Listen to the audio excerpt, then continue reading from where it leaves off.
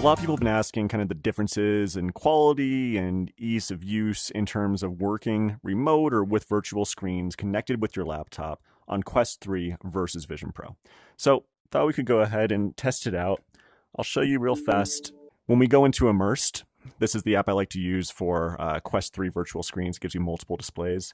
Notice that anytime I open, at least in my experience, any app that should be kind of AR, it still is going into a virtual environment. I don't know why this can't just load with my kind of space showing still, but okay, here we go. Connecting to agent, my laptop's already on, and there we go. We've got my screens up just like that. You can see my hands are virtual. It puts me right into a virtual space, but I have this little menu that shows up on my hand, which I actually really like. I can go like that, and then actually right here, I can go mixed reality. Okay, here we are. So in mixed reality, we have a menu with different settings, of course, and let me show you a couple things I can do with hand tracking. When I grab a screen, I can move it right here. Same with this one, and you can put them really anywhere that you want, so that's pretty nice. Here's my main display number 1, and let me actually show you. Right now I'm in higher resolution, I think 3K. If I go to the menu, monitor controls, this is monitor 1. We're in 3024 by 1890. Let's go to something like 2560. You see that one actually changed a little bit. So we can go back, and there we go. And you can also set a portal. So what this does is it allows you to see your keyboard when you're in a virtual environment, because right now we can't see the keyboard. Let's see, keyboard portal. And honestly, this is where I start to get a little confused with the settings. It's not as intuitive in my mind, but maybe it's just me not understanding how to use this properly. Let's see, portals. I'm not sure about that, but either way, if we exit this, oh, here's my portal. Look at that. Let's make it this way. And so it's, there we go. It's a little finicky, but once you get it, it's actually pretty nice. Like I've got now a little portal as I look around. I have my nice virtual environment, and let's see if I can actually change.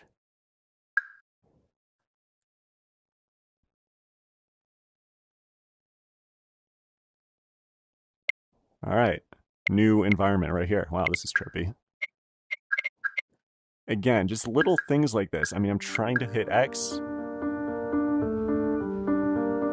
There we go, working in this trippy environment here. Let's get back to business. Okay, back in mixed reality. I think this is how most people will be working day to day. I can see my environment. And let's see, so here's an example of a video I'm working on right now. And you can see it is a quite large screen, which I can move really any way that I want. And I can make it really big. It seems like that is kind of a max. We can go even bigger. So it seems like there's not much of a limit in terms of the size of the screen that you can make, which is quite nice. And let's get these a little bit out of the way. Sometimes I have a little trouble with the hand and finger tracking. It's not quite as fluid as Vision Pro, but once you get it going, there's a lot more you can do. It's classic, close versus open. Here with a more open software environment, you can do more. It's just a little finicky sometimes. So now we've got this giant screen. I can work on my timeline, or I can go ahead and kind of work on some ads thing that I was looking at earlier. So plenty of room to use these. And then I have my extra news over here on this screen, which again, trying to change the screen. And sometimes it's just, oh, okay, with the left hand, it's working. And I can make that bigger, maybe. This is why I would, if I'm working with Immersed or on Quest 3, I'd probably have my controllers next to me. Because with the controllers, it's very smooth. I mean, I can go ahead and move this much more easily, actually. So I don't want to have to deal with controllers when I'm just working on my laptop, but it does make it quite easy. So I think this gives you at least a nice little rundown of what it might look like to work on Quest 3, Immersed. You have multiple screens. If you pay for Immersed, you can have up to 5 different displays, and it's quite smooth. The only thing I would say is in terms of the pixelation, like I can kind of see the pixels, but it's really not bad. I can get away with working like this probably for a couple hours at a time. and I wouldn't be too upset. Okay, now we're back in the Vision Pro, and what's nice is immediately I do see this connect button, which I can tap, or I can actually just hit connect like that.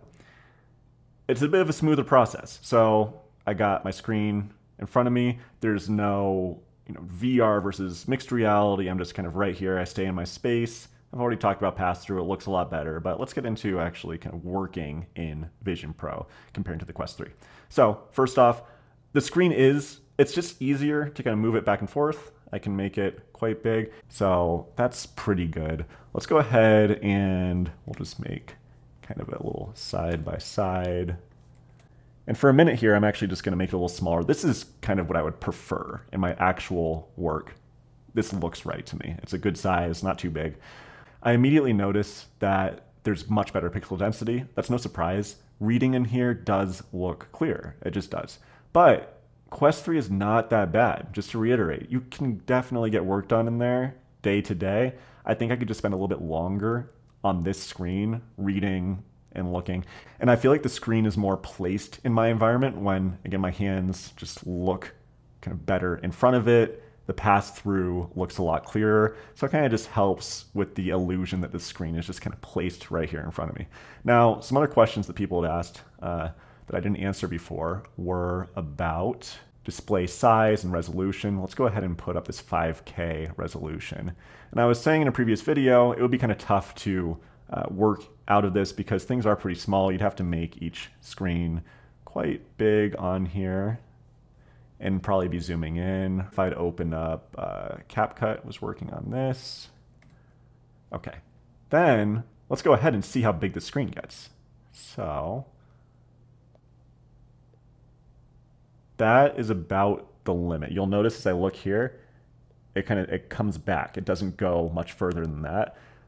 I could, of course, set that screen up here and then walk up to it like this and maybe set up a chair closer to here and then figure out a way to work. And that's kind of a way to hack the system. But I think day to day, most people are not going to be doing that. So again, if I go back here, it still feels like a lot of space. Now, there are some cool features back on the Quest 3 with Immerse where you can curve the screen a little bit. And when you have a screen this big, that actually helps a lot in terms of readability. Let's go ahead and bring this back to kind of a normal size. And I'm actually going to change the resolution to something that I would more realistically be using. Now we have kind of a normal two displays. You saw on the Quest 3, I had two other screens with more Safari and more apps open. You can't do that with the Vision Pro. You just have your one screen, but you have apps. So I'll go ahead and open Safari. And it's really a bit more of a pain, honestly, because now Safari will sometimes log out and then you have to kind of log back into different emails and figure out which profile are you using. For my work, I actually need 3 or 4 or even 5 different Chrome or Safari profiles to be logging into different tools. So it makes it a little more complex if I'm trying to work in here with all those different profiles because Safari is not really saving profiles on the Vision Pro version. Now, the nice thing though is that Vision Pro will allow me to move my mouse over here and click and use my keyboard on the Vision Pro app. So that's fine, but it's just not as native as just using your laptop like it is on the Quest 3. So we can just open up one more app, let's say, music. And I'm not going to open up my messages or anything, but that's the nice thing about it. When you're in Quest 3 and you are trying to do some work and a text comes in, you can't really read that text anywhere. Like you have to pull out your phone and the pass-through isn't very good. Here, if a text comes in, it pops up, I can look at it, I can respond. So having all of these apps working together on Vision Pro, allowing me to quickly go into Slack or to messages, makes it a lot easier, just kind of day-to-day and more fluid. But you are limited with this one screen. And then, of course, at any point, I can go ahead and dial in an immersive environment with really nice fidelity as I look around. I mean, it's quite immersive, but I cannot see where my keyboard is here. So there's no portal feature like I showed you with the Quest 3. Quick side note, found myself kind of working in this platform here for a solid hour. Just one big screen, no distractions, nice environment. When it's dialed in about halfway, I can still see the keyboard, and it's really not too bad. What is my choice at the end? Honestly, I am going to choose Vision Pro because I can get away with just two big screens, and if I need something else on the side, I can make it happen. But then again, the ability to run all these separate apps is actually quite nice and fluid, and it just feels much easier to move screens around. At the end of the day, though, if you were thinking of a product just for remote work, the Quest 3 is really not bad. It's a great deal for the price.